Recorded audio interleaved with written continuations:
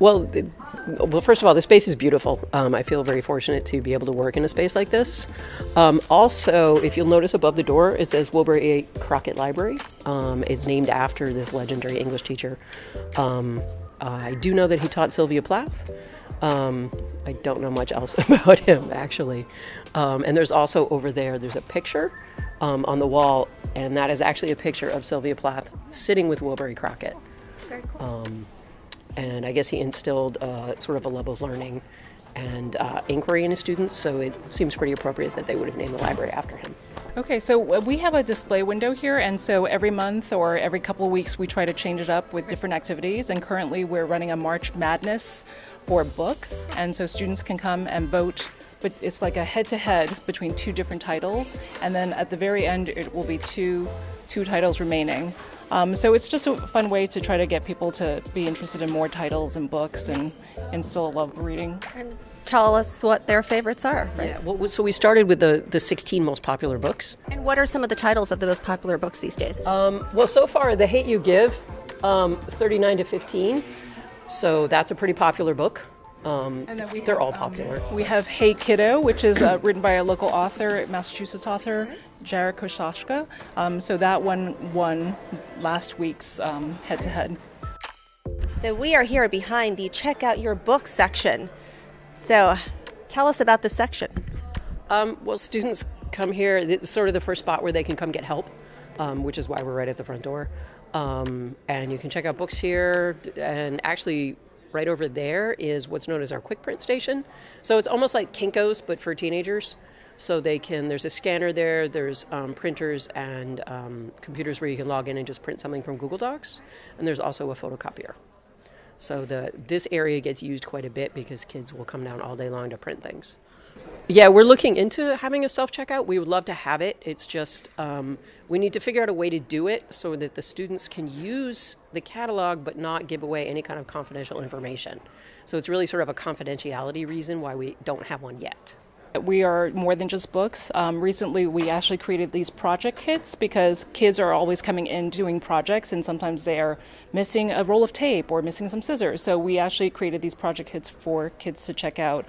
Coming up, hopefully, we've written a grant to acquire more maker material. So the hope is that we will have even more maker-type material in the library starting from next year. So sometimes we do host events here, and we would actually like to start doing that more and more. Recently we hosted a coffee house there's a LGBTQ plus club called GLOW, which stands for gay, lesbian, or whatever. And they have an annual coffee house, and it's always been in the cafeteria.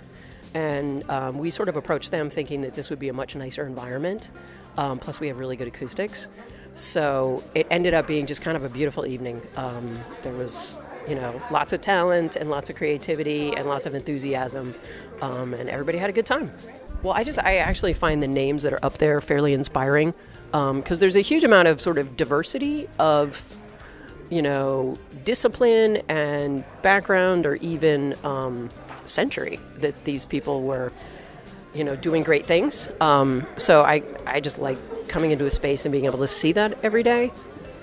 We do have these placards that are on the tops of the shelves that describe what each of these people did. Exactly. But they do ask us. Yes. Yeah, they definitely do. If they can't figure something out or they're not sure, they'll talk to us about it. So you ladies have all these names memorized, right? Well, not memorized, but we do know who they are. Yes, and everything that they've done. Yeah. At a drop of a hat. Sort of, yeah. We're talking about the Raiders Diversity Reading Challenge, so tell us about that. Okay, so this year we have two very fabulous library assistants who came up with an idea to promote leisure reading here at the high school. So what we are doing is the Raiders Diversity Reading Challenge. It's basically challenging everyone to read outside of their normal genre. So if you look at the bingo board, because it's ultimately a bingo game, there's a different genre or type of book that each person should read, and once you get a bingo, you can come and collect a prize. And you're very high tech. You have a QR code embedded in there as well. We have a QR code, yes, because the center square is recommend a book. So when a student recommends a book, we actually put up the book covers over there on the window. Yeah. And what's banned book? What does that Oh, stand well, for? sometimes it sort of throughout history, but it's an ongoing problem. Sometimes, usually starts out as a challenge. Somebody decides that there's a book that might be inappropriate for a school setting and will ask for that book to be reconsidered. And sometimes it's flat out banned. That I don't believe anything's been banned here in Wellesley, but every once in a while somebody, sort of has a challenge throughout the country with things that are on the shelves. So tell us about the rooms and how students check them out. So we have a very low-tech way of checking out rooms. We just have this clipboard that students can come in and put their names on for certain blocks, and that's how you check out the rooms. And in terms of the displays, we are constantly rotating our displays. So because we had the primaries recently, we have voting information for students. And just every couple of weeks, we change the displays. You'll notice that there's a display further down. It's all the new titles that just came into the library. Yep. And then students who are over 18 can come here and vote. And then do they mail this in, or do they leave it with you? Well, I believe they would actually have to register the vote first. So I suppose they could use this as an absentee ballot, but I think it's more just to kind of get a ballot in front of students and get them thinking about civic responsibility in voting, because it's a huge part of our democracy. So we are in the 1938 room, and I hear this is quite a famous room. Well, I guess it's a famous room. It's sort of like a time capsule to the old school, which was built in 1938.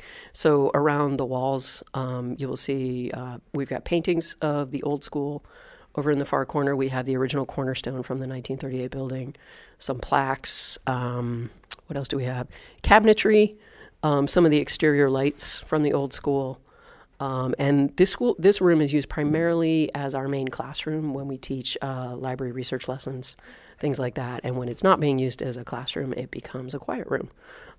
So at the moment, we're actually being not very quiet in the quiet room, but we're doing the thing that I always tell the kids not to do. But Today's an exception. Today's an exception. But the kids really like this room because it has a very warm vibe to it. And, it's historic too, so. So it's interesting. I know a little tidbit about this room. The floors in this room were the floors in the old library, in the old building, I believe, and they repurposed them and put them into this room.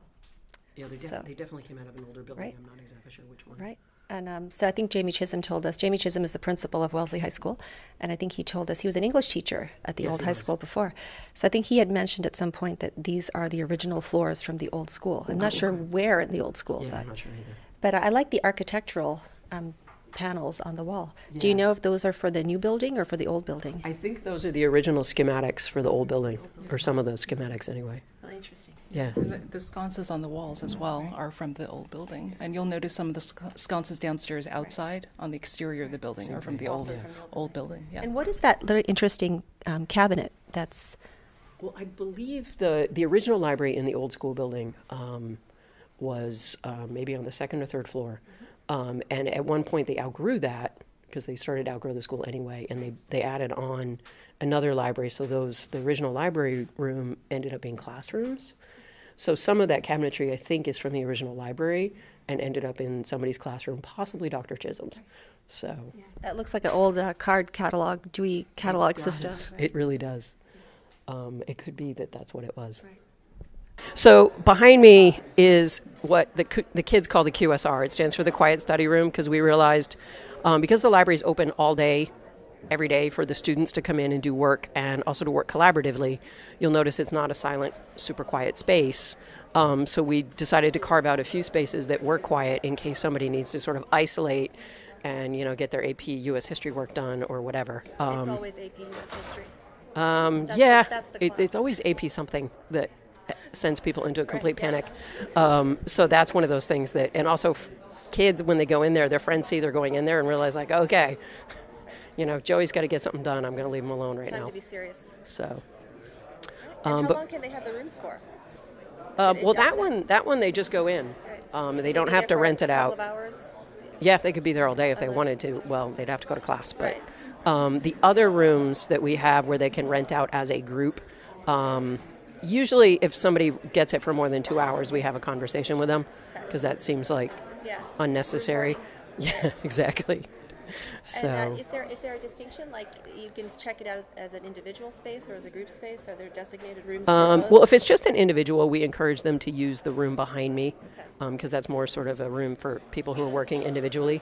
And the study rooms that they can rent out, they can have up to 6 students, and it's got a whiteboard, so if they need to use something where they can all work together. The library is like the crossroads of the school, so all disciplines meet here, all grades meet here. So we get to build relationships. Yeah, and we see them for 4 years. So a lot of times a classroom teacher only sees a kid for 1 year, which is great because they get to know them in depth, but we get to see everybody for 4 years, and that's nice. So. I would have to agree that it really is the kids and building the relationships with the kids. And a lot of what I hope libraries could be is just providing help to the people who use the library. So if you're looking for a quiet space, if you're looking for a place to study, if you're looking for a place to hang out with your friends and just take a chill downtime from your academic classes, I feel like the library can serve all those different purposes. So it's not just about books and academics, it's also a place where you can just take a breath. And it's also a place actually where teachers do that. So sometimes a teacher will wander in and find a cushy chair in the corner and just sort of sink in and not have to provide extra help for an hour. So it's kind of nice for them to be able to escape. Nice.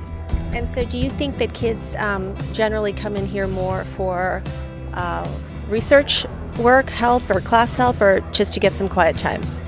What do you think on average, like? It's a mixed bag. Yeah. I think different people come in for different reasons, but I really think that it's valuable to have the space available for many of those reasons. Yeah, I think it's flexible enough that you can kind of get a lot of things done here that you need to get done. And if you're bored and just want to read a book, you can sit down and do that too. So we're here with Wellesley Media, and we have some very interesting Wellesley High School students who are going to tell us about how much they love this library. Lucy? Yes, I love this library. It's a really good place to come and do homework when you have a free in school. So who's your favorite name on the wall? Probably Washington.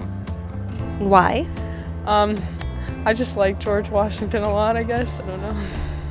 That's a good person to like, founding the country and all. Right? Yeah, yes. How about you, Miss Mary? I like coming to the library because it's also really quiet and easy to get work done, and you get to collaborate with your friends, which is nice. And I think I like Franklin because I think Ben Franklin was a really influential person whose work is overlooked. And how often are you in here per week? Probably at least once a day. And how about you, James? I like the library because there's a lot of different rooms that you can work in, and it's definitely more comfortable than a classroom, I feel like, and it's quiet so you can get your work done well. So who's your favorite person on the wall? I like Gandhi the best because I think he was a really inspirational person, and he didn't use violence, but he led a lot of people, and he was very inspirational in his work. Good answer. Your parents are going to love that. Thank you so much. Appreciate it.